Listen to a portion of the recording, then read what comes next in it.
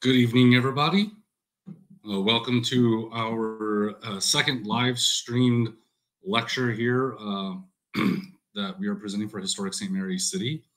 We typically do 3 in the fall, so this will be our second one, and still finalizing the plans for our third one in November. But one thing I wanted to mention to everybody before we get going is that this year we had big plans. We were supposed to celebrate the 19th Amendment and women's history. And so we had planned that all of our speakers would be female historians and archaeologists. And that's what we have. So all of our, if you haven't noticed, our last presenter and this presenter are both leading in the field of their respective fields and doing cutting edge research on various topics. And so we're really excited to have that. And this topic about witch bottles is always near and dear to my heart. I always like this time of year. I always like the Halloween and legends and lore and a little hocus pocus, because that is the name of one of our tours that we do at Historic St. Mary's City.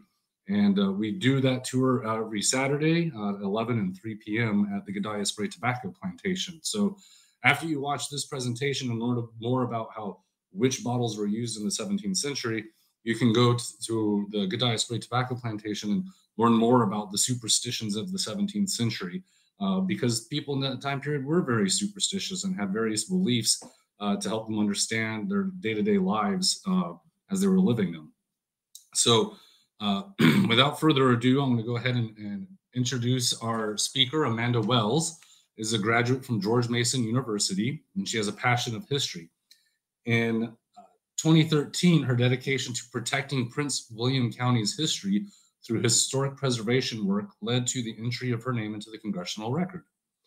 While serving as the curatorial assistant with the Virginia Beach History Museum for over 6 years, she first learned about witch bottles, sparking her interest in that topic, and from that has gained more and more popularity about witch bottles because more and more of them are continuing to be uncovered. In fact, I think our curator, Silas Hurry, he emailed me just recently saying that he heard about another witch bottle and wanted to get in contact with Amanda. So I don't know if that's going to be in her presentation or not. So I look forward to hearing if that is. But as you can tell, this is a very relevant topic today for the timely of the year, but that there's always new studies coming on. So I'm going to go ahead and bring Amanda in her presentation. Hi. How are you doing, Amanda? I'm doing all right. All right. Well, thank you for coming on tonight and joining us and our audience to talk about witch bottles. I'm happy to be here. Just so everyone is aware, on Google or on YouTube, you can type in some questions if you wish. I can get those and I can even share them on our screen. So that way everyone can read the question and Amanda can do that, but we'll hold those till the end of the presentation. So without further ado, I'm going to step on out and take it away, Amanda. So, a sailor's wife had chestnuts in her lap and munched and munched and munched. Give me, quoth I, aroint thee, witch, the rump-fed Rion cries. Her husband's to Aleppo gone, master of the tiger, but in a sieve I'll thither sail, and like a rat without a tail, I'll do, and I'll do. I'll give thee a wind, thou art kind, and I another. I myself have all the other, and the very ports that they blow, all the quarters that they know. I the shipman's card, I will drain him dry as hay. Sleep shall neither night nor day hang upon his penthouse lid. He shall live a man forbid. Wary se'nights 9 times 9, shall he dwindle Peter. If I said the lines, double, double, toil and trouble, fire burn and cauldron bubble, maybe you might recognize this. This is from Shakespeare's Macbeth, and I thought that this would set the tone nicely tonight. So I would like to thank Peter and Historic St. Mary's City at large for inviting me to speak today. This is my first virtual lecture I've given, so please bear with me on any kind of technical issues. It's always so much fun. And as Peter mentioned, I am based out of Virginia Beach, but what I'm here to talk about today has been found all over the East Coast, not just southeastern Virginia. Tonight, we'll learn about a brief history of witchcraft and its migration to what would eventually become the United States, and how the belief in the supernatural led to the desire to protect oneself using a countermagical device known as a witch bottle. Afterwards, I'll be more than happy to answer any questions that I'm able to. I am also always still learning, so there's always new information, just like Peter mentioned about the new witch bottle that was found. I also heard about that today, so unfortunately it's not something I'll talk about tonight. However, it is something that is super fascinating. Now, in a non-COVID world, I would generally take a poll, but instead I'd like you to think about the following questions. Have you ever had a stomach ache, especially one that appeared out of seemingly nowhere? Have you ever had a nightmare so real that you thought whatever was tormenting you was in the room with you? This might be a little more personal, so I'm not going to limit it to yourselves, but have you or someone you know ever suffered from kidney stones or a bladder infection? Now, a couple of years ago, I did a very small survey of people, and I asked them the very same questions. And these are the results. Most people have experienced stomach issues or had a nightmare at one time. Some people have had sleep paralysis happen. And most people have had some sort of bladder issue. Now, these seem like pretty normal questions. The same sort of questions your friends or your doctors might ask if you're feeling unwell. Maybe it's just something genetic that gives you bad nightmares, or maybe it was food poisoning. But have you ever thought that maybe a witch is hexing me? I want to introduce or reintroduce, if you're familiar with them, something called a witch bottle. Bear with me if my PowerPoint wants to move. There we go. Now, I don't want to confuse a witch bottle with a witch ball like these you'll see here. You might have heard of those as well, or seen them in various places being sold. They are also sold as offering or ways to protect yourself from a witch. According to the legends, the colors of a witch ball would draw in witches and evil spirits, while the strands inside would capture the spirit and stop them from escaping. So they're always, or usually always, these very colorful balls like you'll see around. Now, another legend with them states that witches would stay away because they didn't have a reflection, or they were scared to see their reflection. Now, while witch balls are more commonly known in the United States, it doesn't seem, according to my research, that they're really found in the United States until about the mid-19th century. But they are commonplace in 17th and 18th century Europe. So, what is a witch bottle then? Where a witch ball is typically a hollow sphere of colored glass, a witch bottle is a bottle that has specific contents inside. The name is a little misleading. The bottle is actually made by a victim or a potential victim of a witch, not the witch themselves. It's a form of protection similar to the idea of a witch ball. So this begs the question, if you were to make a device to scare off a witch, what kind of things would you put inside? Well, the most common ingredients of witch bottle are nails, pins, and of course, urine from the victim. Now, the number of nails and pins can vary from as few as 3 to several hundred, and pins can also be found straight or even bent. To make a stronger connection to the one casting the hex, you could even add hair or fingernails or navel lint, which I think is one of my favorite ways to put belly button lint. You could also add in toenail clippings if you really wanted.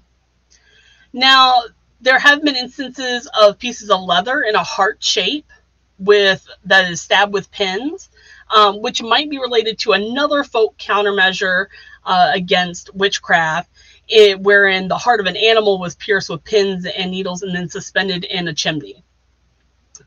So now you know what goes in a witch bottle. You need to know how it works, right? Well, there's various ways that a witch bottle can be implemented. Some defensive and some offensive. Several scholars have suggested that when a witch bottle was buried or concealed near a hearth or a threshold, it was a preventative measure to keep a witch from entering the house and doing harm to the inhabitants. Now, some have even been buried on the outskirts of fields as a way to protect their livestock from bewitchment. Now, the method of burying a witch bottle is also a way to help treat urinary problems such as epilepsy, otherwise known as the fits, and other diseases. A different, more offensive way, rather than defensive method of employing a witch bottle was to put a witch bottle close to a fire so the contents begin to boil. In theory, whatever witch is hexing the victim would then appear to the victim with burns on their body, begging the victim to stop the counter-hex. Witch bottles can also be put further into the fire until they explode, which would theoretically lead to a witch's death, or the bottle could be buried upside down and the urine slowly escapes the cork, and that would represent the force of a witch that would drain until she dies, releasing the victim from her spell. Now, the practice of boiling the urine in a pan with nails can be traced back to the 16th century. In his 1593 book, A Dialogue Concerning Witches and Witchcraft, George Gifford wrote, "But I have heard, I cannot tell how true it is, that therefore there is a further thing which they observe, and that is this: the cunning man biddeth set on a posnet, or some pan with nails, and seeth them, and the witch shall come in while they be in seething, and within a few days after, her face will be all scratched with the nails." Now, this is very similar to the practice that I mentioned earlier of placing a bottle close to a fire so that it begins to boil.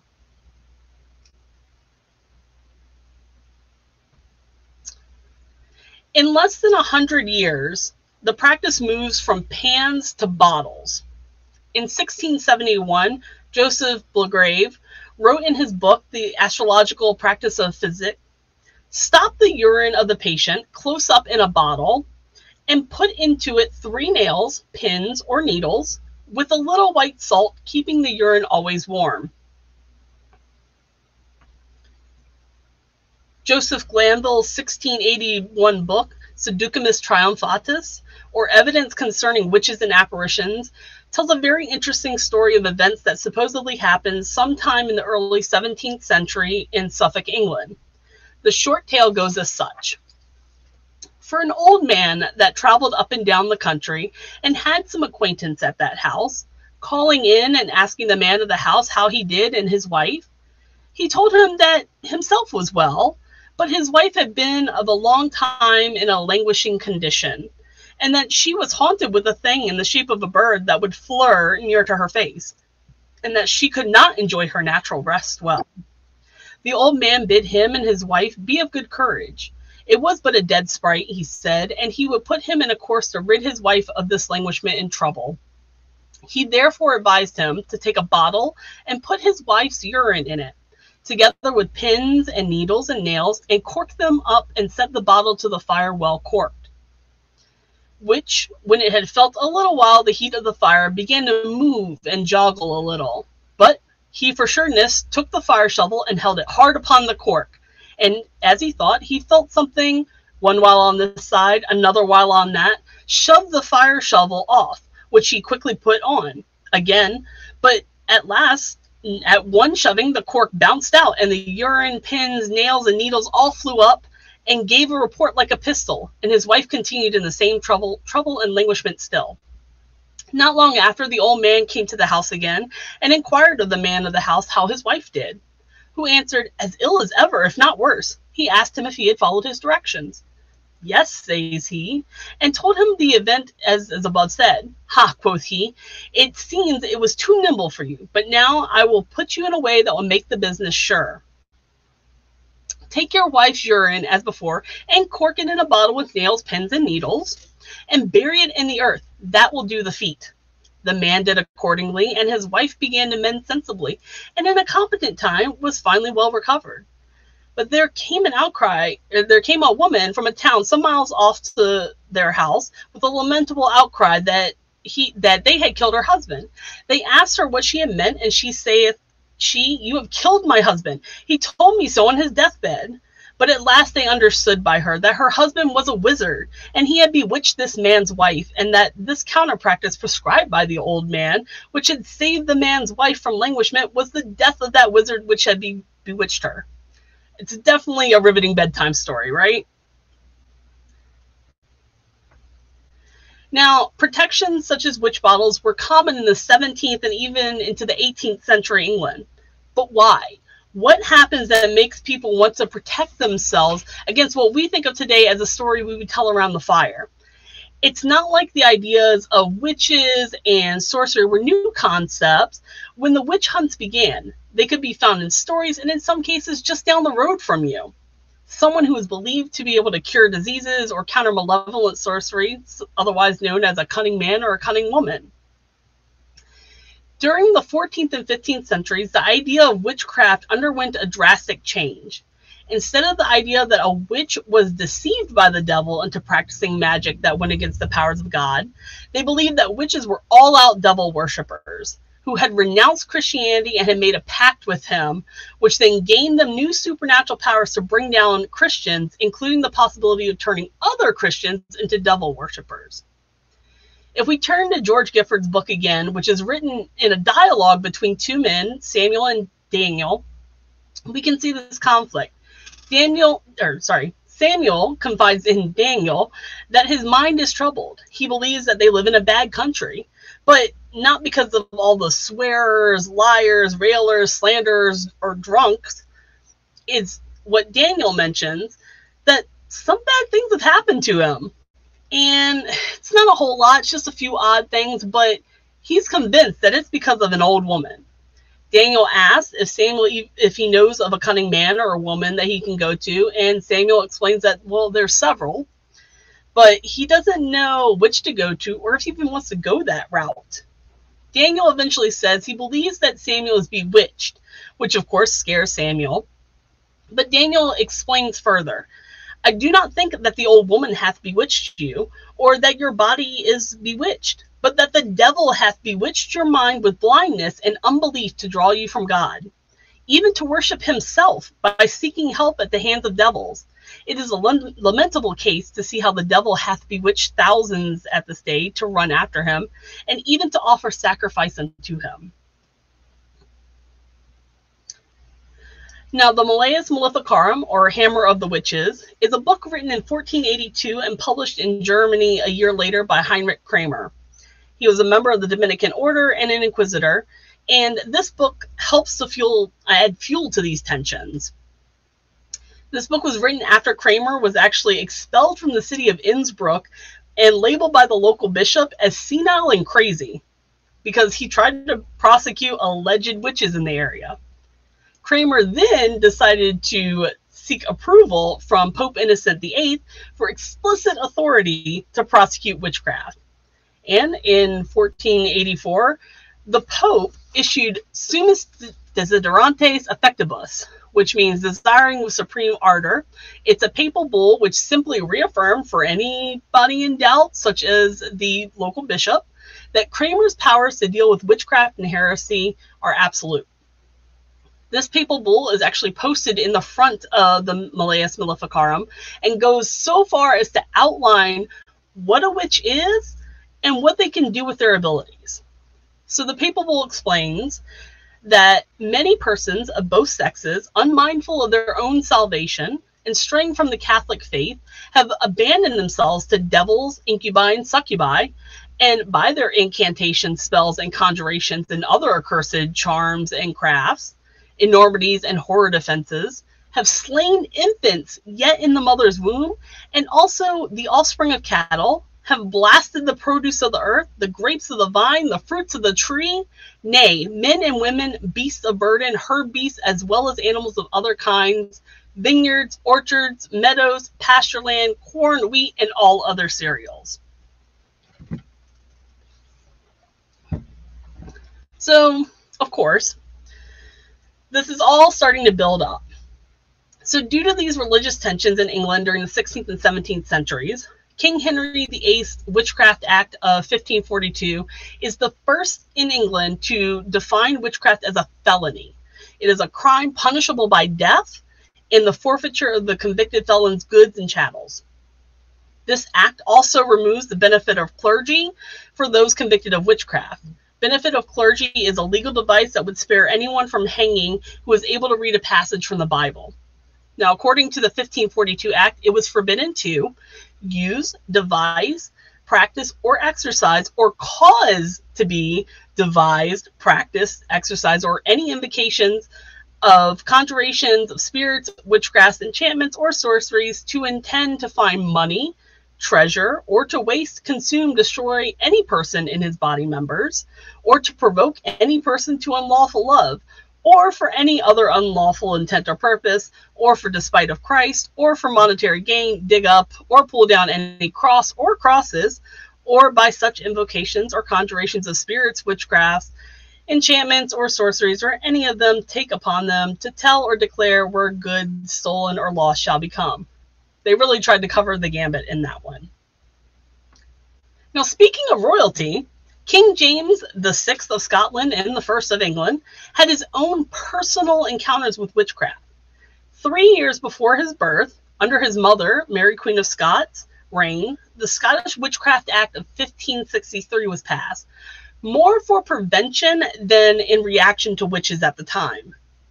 Now, this is the same year that Mary's cousin, Queen Elizabeth I of England, passes another Witchcraft Act in England, the second one for the country, but certainly not the last.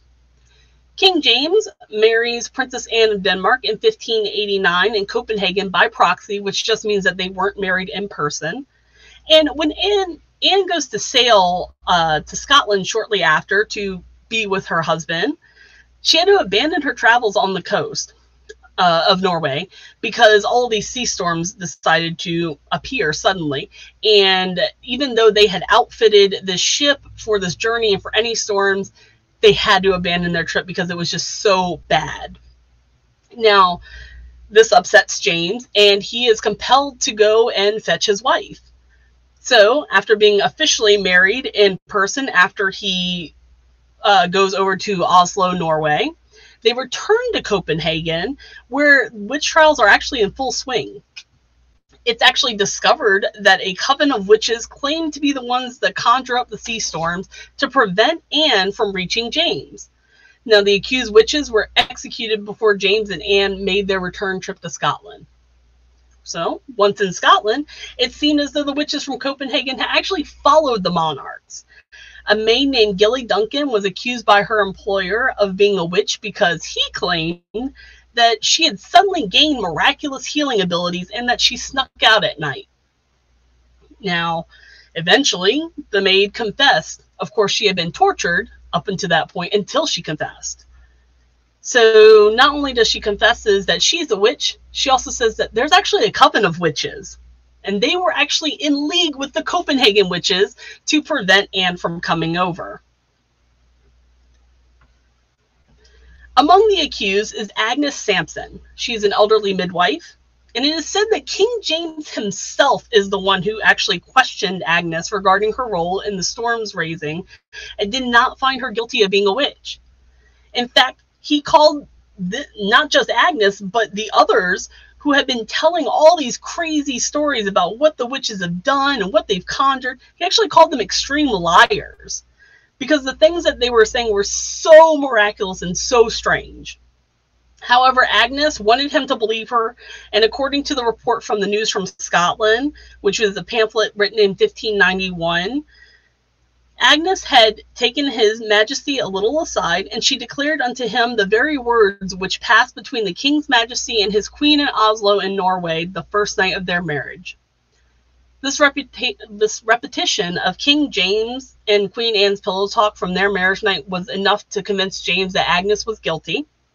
She was a witch, is what he found, and she was garroted, which is being strangled to death. And then she was burnt at stake, which was a common practice in Scotland.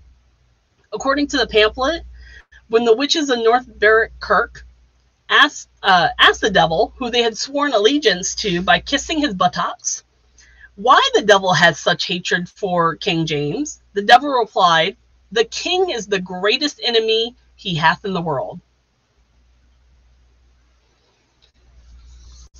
Now, these trials were the first major persecution of witches in Scotland under the Witchcraft Act of 1563. And they were known as the North Berwick Witch Trials. Heavily influenced by these trials and his involvement in them, King James writes Demonology. This book is supposed to educate the public on the history, the practices, and the implications of witchcraft and the reasons to persecute a witch in a Christian society. It is still widely used today when referring to the witch hunts of this period, and is also believed to be one of the main sources that Shakespeare used in the production of Macbeth. The passage I read when I began tonight speaks of a tempest or a sea storm brewed up by witches. This is a play that King James himself would have seen. Was Shakespeare making mention to the storm that tried to keep James from his queen? In 1604, a year following his coronation as King of England, James passes his own Witchcraft Act, the third one for England, entitled An Act Against Conjuration, Witchcraft, and Dealing with Evil and Wicked Spirits. Now, this act broadens the previous Witchcraft Acts in England to include the penalty of death without benefit of clergy to anyone who invoked evil spirits or communicated with familiar spirits. Burning at the stake is also eliminated, except in cases of witchcraft, which were also petty treason. Now, I don't know if anybody has actually seen the movie Witchfinder General. It's a 1968 movie featuring Vincent Price.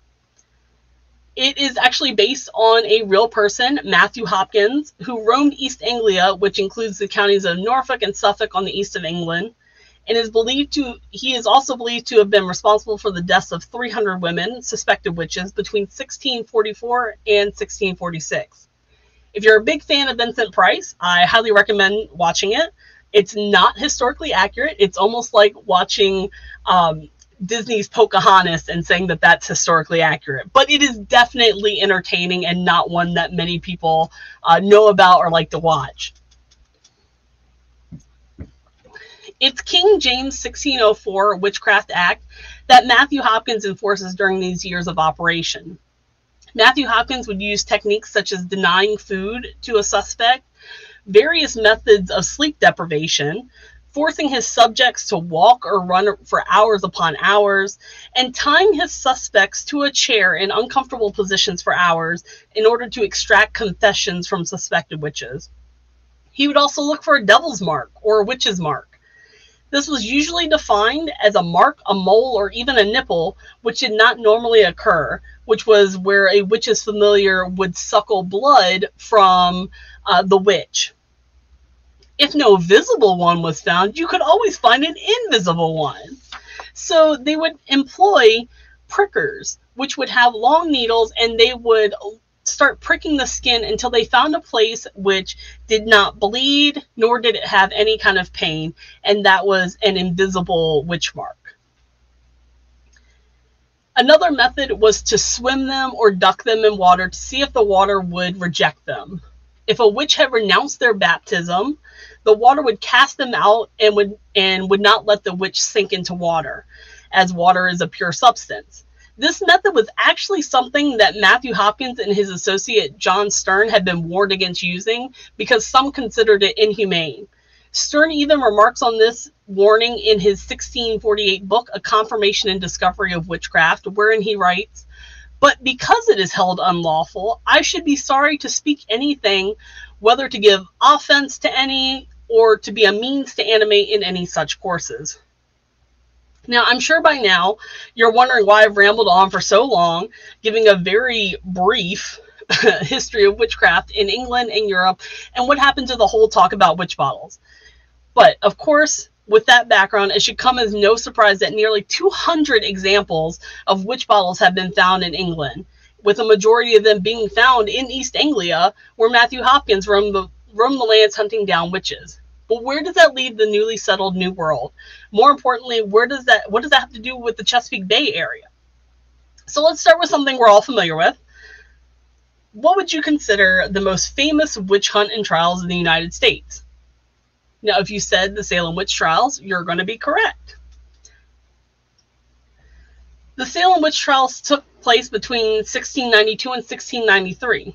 Now, almost anybody I've talked to has never heard of a witch bottle ever making an appearance in the Salem witch trials. This is where we would expect to see one, especially in the United States. Now, we know, similar to what happens in England, there's a religious fear that people are communing with the devil, and a group of young girls in Salem Village accused several local women of communicating and worshiping the devil. In fact, over 150 men, women, and children are accused. 19 suspected witches were hanged, 1 man was pressed to death, and several people died in jail. Now, this is where I kind of get on my soapbox a little bit. To reiterate the statistics, 19 suspected witches were hanged, 1 man was pressed to death, and several people died in jail. Is there something you're not hearing there? Probably burning at the stake. No witches, as far as I am aware, were ever burned in the United States, and definitely not at Salem. This is after the 1604 Witchcraft Act that eliminates burning at the stake. Burning at the stake was a European thing for the most part. Now, Roger Toothaker, a farmer and a folk healer, was arrested for witchcraft on May 18th, 1692, after being accused of witchcraft by Elizabeth Hubbard, Ann Putnam Jr., and Mary Walcott. He is not executed for this because he's one of the people that actually dies in jail. The only piece of testimony from his case that remains is a testimony from Thomas Gage against Roger Toothaker, which includes the following. Toothaker said that his daughter had killed a witch, and I asked him how she did it, and said Toothaker answered readily that his daughter had learned something from him. I asked by what means she did it, and he said that there was a certain person bewitched, and said person complained of being afflicted by another person that was suspected by the afflicted person, and farther said Toothaker said that his daughter had got some of the afflicted person's urine and put it into an earthen pot and stopped said pot very close and put said pot very close to a hot oven and stopped up said oven, and the next morning said witch was dead. Other things I have forgotten, and farther said not. Now, that sounds a little familiar if you were listening to the very beginning. Thomas Gage points out that Roger Toothaker admits that he and his daughter practiced counter magic against witches by building a witch bottle to eliminate a witch.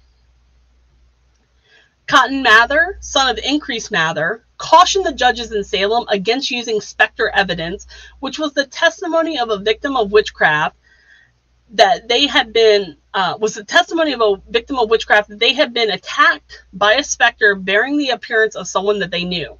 It's his writings on witchcraft, a particular case in Boston, actually, that may have actually fed the hysteria that resulted in the Salem witch trials. After the trials in 1693, Cotton Mather wrote a book called The Wonders of the Invisible World, where he denounces the use of counter magic, such as a witch bottle that Roger Toothaker used. He writes, "The devil is pleased and honored when any of his institutions are made use of. This way of discovering witches is no better than that of putting the urine of the afflicted person into a bottle so that the witch may be tormented and discovered. The vanity and superstition of witch practice I have formerly eschewed and testified against." In other words, performing counter magic against a witch is no different than being a witch in Cotton Mather's eyes. Now, this is something that his father, Increase Mather, also wrote about roughly 10 years prior. Increase explains that by trying to heal a person by throwing the thing bewitched into the fire, or the urine of the sick stopped in a bottle, or a horseshoe nailed before the door, they've obtained their good health by Satan's help. According to Increase, the witch cannot recover them but by the devil's help. Hence, as it is unlawful to entreat witches to heal bewitched persons, because they cannot do this but by Satan, so it is very sinful by scratching or burnings or detention of urine to endeavor to constrain them to bewitch any, for this is to put them upon seeking the devil. The witch does neither inflict nor remove the disease, but by the assistance of the devil. Therefore, either to desire or force thereunto is to make use of the devil's help. Now, there's many accounts of witch bottles being used in the United States, brought here by settlers to the country, not just in the 17th and 18th centuries, but even into the early parts of the 20th century. So witch bottles are certainly something that exists in the United States, even in the modern age. But why haven't we really heard about them? Remember, I said that there's been nearly 200 found in England. So how many do you think have been found in the United States? Now, normally I would say 8, but we have been constantly finding more and more. This map here is a 2012 map that shows locations of witch bottles that have been recovered in the United States. Now, we kind of mentioned there was one in Maryland just found, and in Virginia, January of this year, near Williamsburg, they found another one that dates back to the Civil War. But why is there still such a massive difference in numbers? Scholars don't actually have an exact reason. There are 2 possibilities that seem to be the leading theories. First, that the witch bottles in the United States might have been mostly bottles that were placed in fire and meant to explode. So once they explode, then they no longer exist. Secondly, it's possible that archaeologists were originally just unfamiliar with them and what they were finding. They might have thought that it was some rubbish or just kind of a cast-off thing and didn't realize at the time what it was. Now, that's an important thing to remember as I continue. The earliest account of a witch bottle in the United States is actually traced to Boston, Massachusetts in 1681. A man named Michael Smith went to the house of the widow Hannah Wickham and told her that he was very sick and that Goody Hale had bewitched him. Now, Smith had been living in the house of Mary Hale, called Goody because she was a married Puritan woman. According to Smith, Hale got upset that he was planning to marry a woman named Margaret Ellis rather than her granddaughter. They had an argument, and eventually, to try to appease Hale, he drank a cup of ale with her. But shortly after, he actually became violently ill. He told this to Wickham, who was a healer of sorts, and in order to find out who was tormenting him, she had him lay in bed at her home and took the water of said Michael and closed it in a bottle, then locked the bottle in a cupboard. Mary Hale soon appeared at the door, and she did not cease walking to and fro about the house until Wickham uncorked the bottle and Hale went home, confirming their suspicions that Hale bewitched Smith. While Smith was at Wickham's home, Hale made a caudle, which is a warm drink for the sick, and sent it to Smith. He refused to accept it, wise, until Margaret Ellis, the woman he intended to marry, made him believe that she had actually made it himself. That night, he had a severe nightmare and eventually woke, calling for Hale's immediate arrest because he claimed that Hale had actually appeared to him in the night and taken him to a witch's banquet. In the end, the case was not strong enough for the jurors, and Mary Hale was acquitted. Now, although that's the earliest account of a witch bottle, the earliest American witch bottle identified is known as the Essington witch bottle, which was identified by archaeologist Marshall Becker in Delaware County, Pennsylvania in 1976. It's dated circa 1740, and it's a dark green wine bottle that was tightly sealed with a whittled wood stopper and contains 6 brass pins and found buried in an inverted position in a small hole near the base of a chimney. Still, Massachusetts and Pennsylvania aren't Virginia.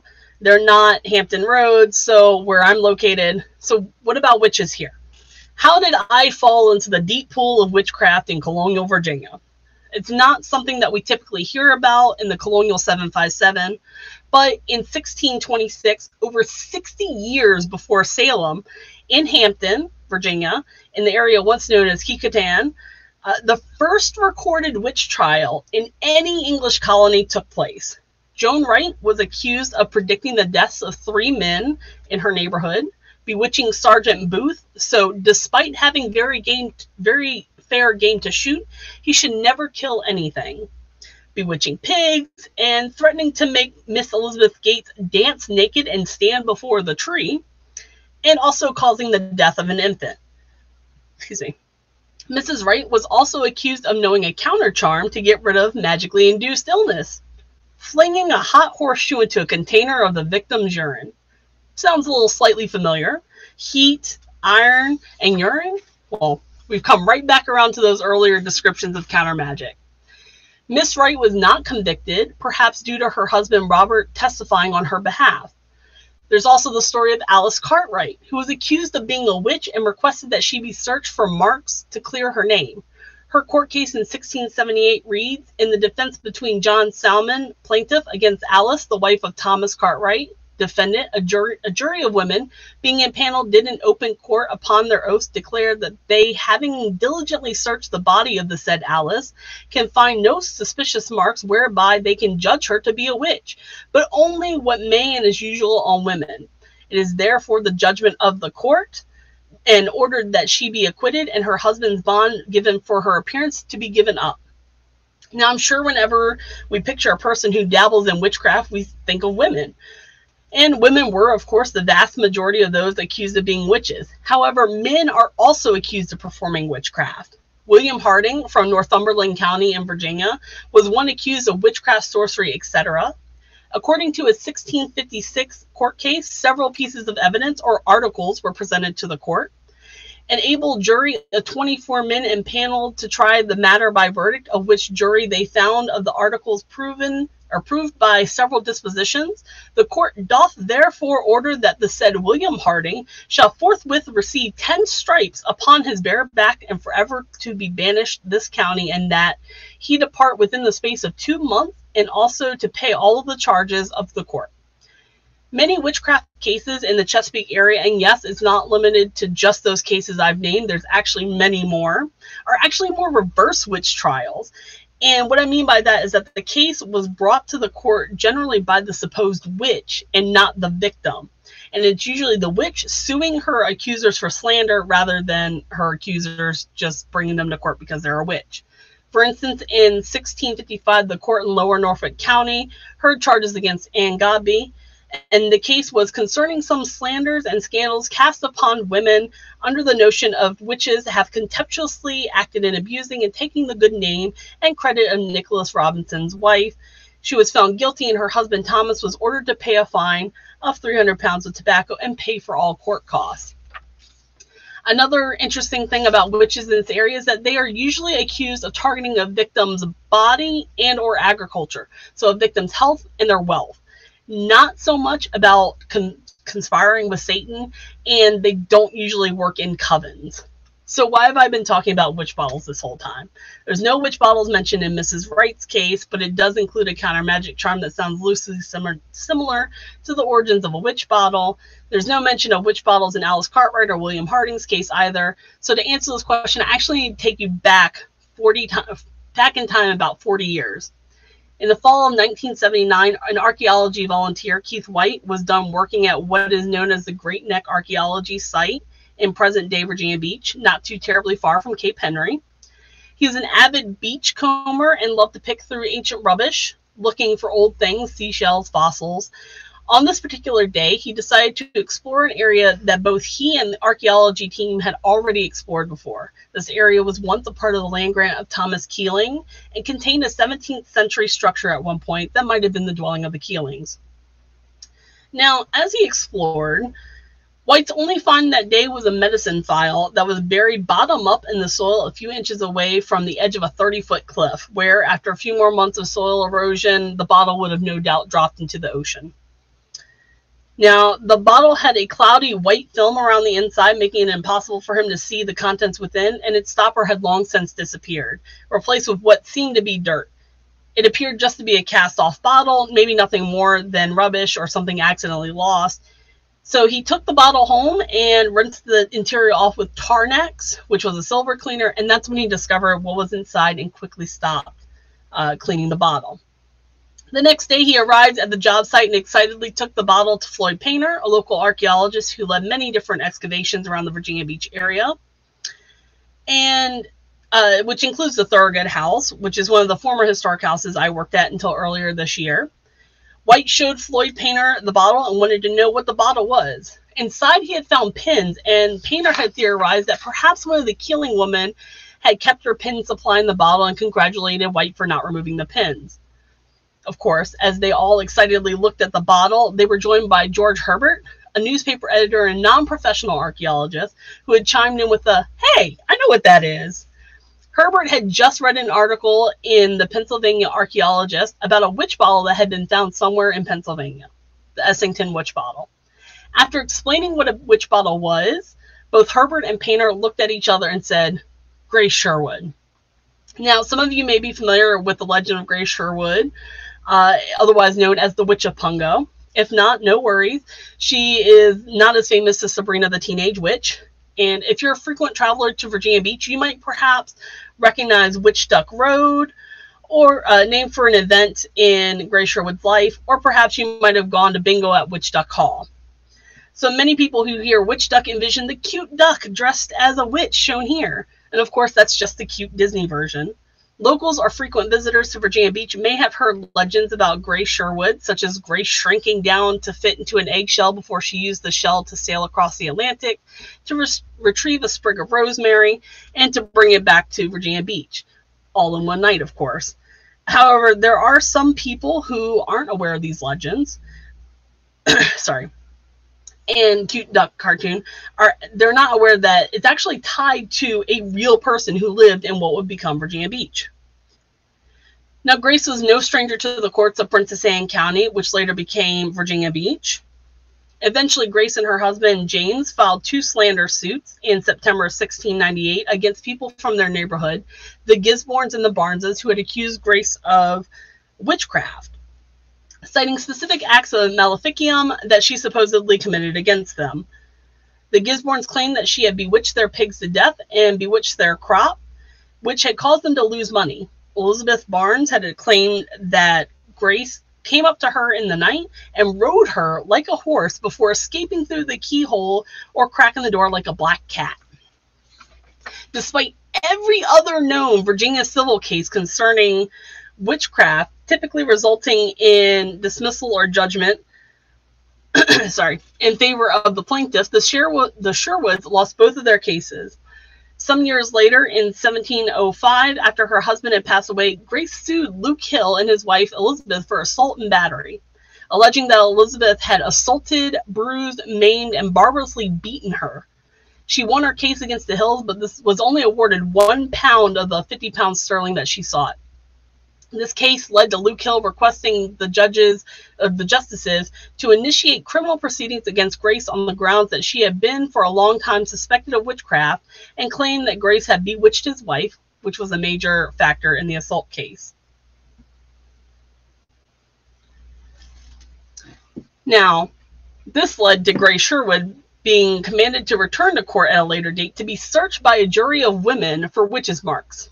In March, a jury of 12 women were brought to examine Grace, the 4 women of which was Elizabeth Barnes, who, if you remember, had once accused Grace of riding her in the night. Unsurprisingly, they soon reported that she had found 2 witch marks on Grace. The magistrates were still reluctant to initiate criminal proceedings, and eventually Luke Hill insisted that she stand trial and petitioned the Governor's Council in Williamsburg to prosecute her as a witch in the general court. The Attorney General rejected the request, saying that the charge was too general because she had only been tried for suspicion of being a witch, not an actual act of witchcraft. Now, they then instructed the justices of Princess Anne County to look into the matter further. The justices of Princess Anne County followed the method number 15 in Michael Dalton's The Country Justice, a book which they typically consulted for legal proceedings to find evidence against a suspected witch, which is listed above here. Upon the apprehension of any suspected, to search also their houses diligently for pictures of clay or wax, etc., cut hair bones, powders, books of witchcraft charms, and for pots or places where their spirits may be kept, the smell of which place will stink detestably. They sent deputies to search Grace's house in all suspicious places carefully for all images and such like things as may any way strengthen the suspicion, while she was in the sheriff's safe custody, until she shall give bond and security for her appearance in the next court.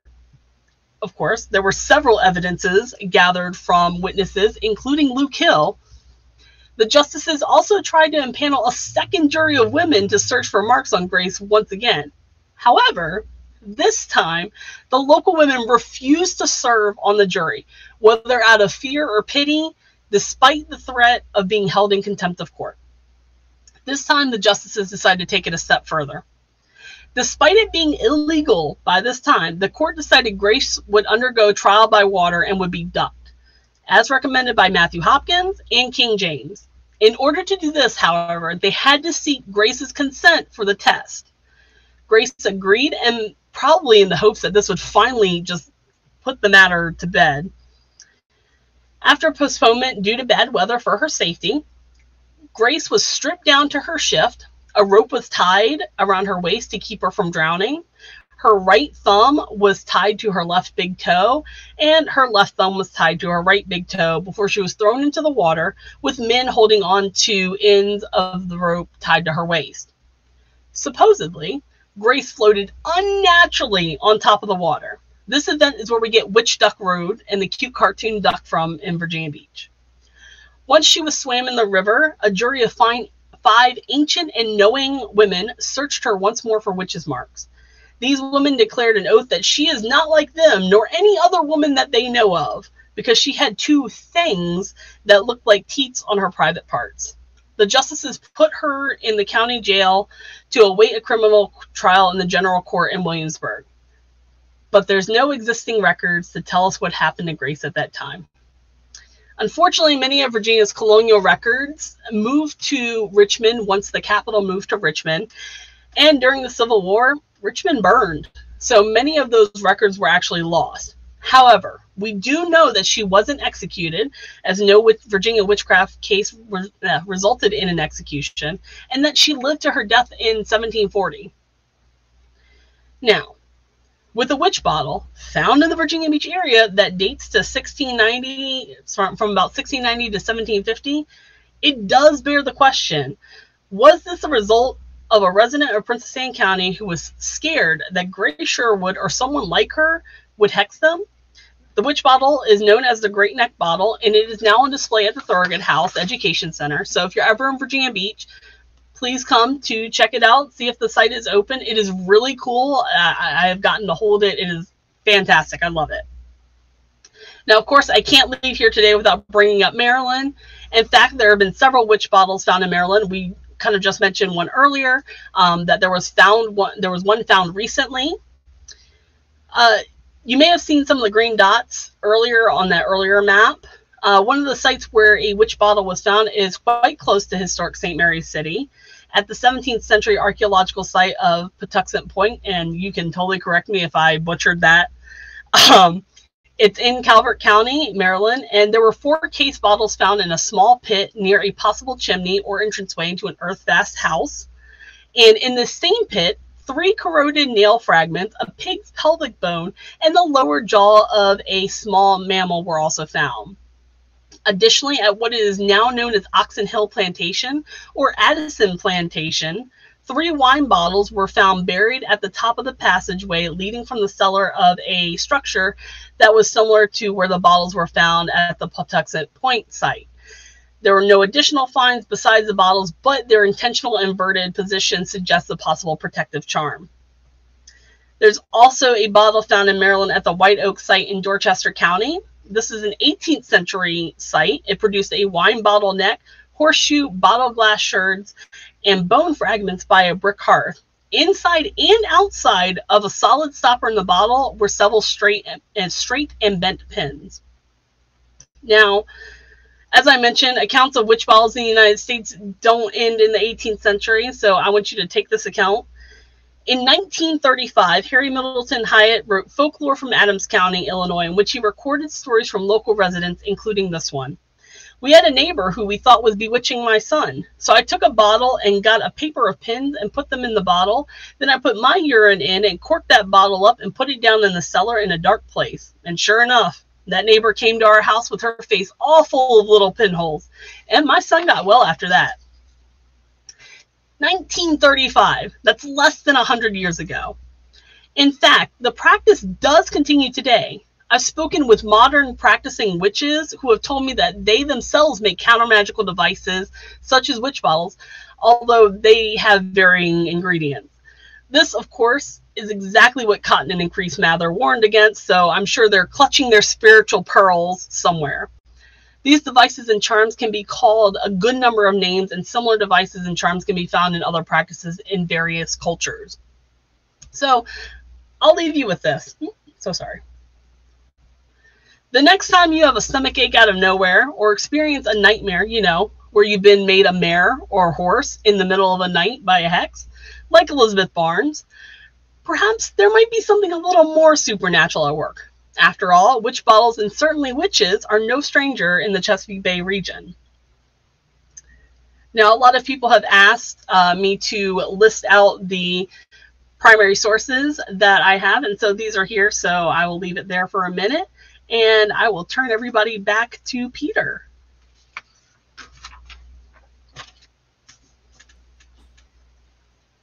All right. Thank you, Amanda. Yeah, no problem.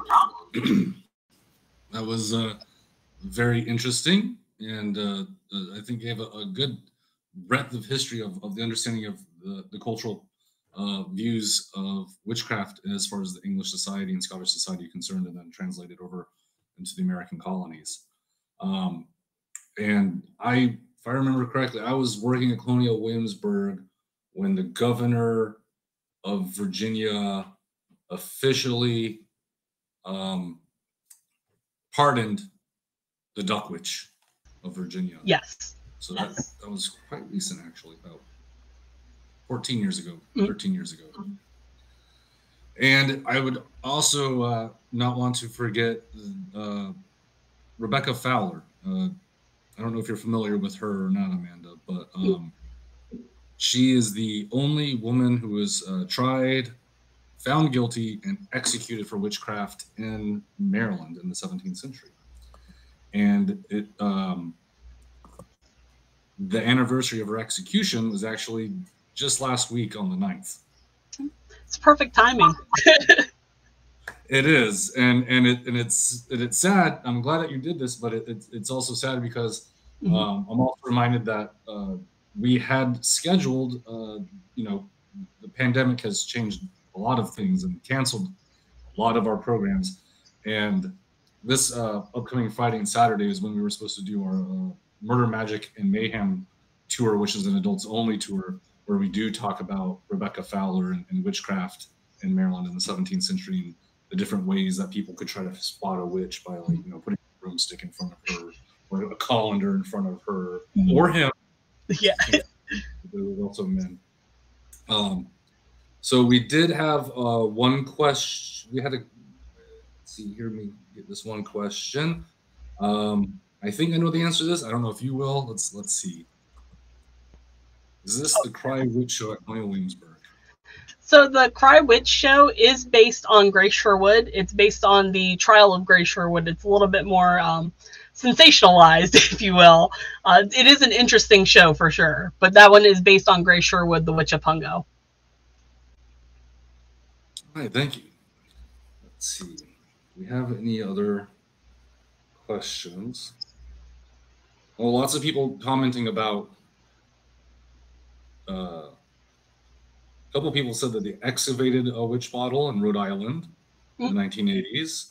Another person found in Danville at the Fern Cemetery a few years ago. I don't know if that's Danville, Virginia, or. So other than that, we don't have too many questions other than people saying thank you. This was an excellent presentation. A gentleman by the name of Alex D says, "Hey there." Oh, hey, Alex. Check out the bottle. So, no other questions, and I think you did a very good job covering everything. I think especially dispelling some of the more common misconceptions. Yeah. Especially like making sure people understand that burning witches at the stake was not that common as far as the English people are concerned. Yeah, that's been one of my big soapboxes for a while. Or another one that I always like to remind people to put things in perspective, and I thought that's where you're going when you started saying how many people actually died in Salem. When you compare that to the previous century in Germany, oh yeah, it's 1/10 of a percentile what happened in Salem. And almost whole villages in Germany were wiped out of people accusing each other of witchcraft and then being executed. Even when you compare what Matthew Hopkins did in the few years that he was in operation, that's like 300 women that that's so many compared to 19 people at Salem. Yeah. And then you're trying to figure out why it all happened. What was going on? And, and that's still the common thing. What happened in Salem? Was it bad bread? Was it? I tend to think more on the base level that it had more to do with land, and certain people had land that other people wanted, and the best way to get the land was to get rid of the people. I've definitely heard about the fungus theory, and was everybody high when this was going down? Oh, we have another question. I'll show this one. That is a good question. Any local sources or books on local bottles? Not that I know of. I don't think that there's anybody who's done just a straight book on them. There is a great thesis that somebody wrote. It is Chris Manning. If you search Chris Manning, it's called Homemade Magic, Concealed Deposits in Architectural Context in Eastern United States. It's a long name, but it's on that resource list. So when you rewatch this later, because I know you're just going to put it on repeat, you can look at my resource list, and it is listed on there. They did an excellent job compiling history of not just witch bottles, but other concealed objects, like concealed shoes and concealed cats, which is such like a sad story for me. Like, I don't even want to touch on that one.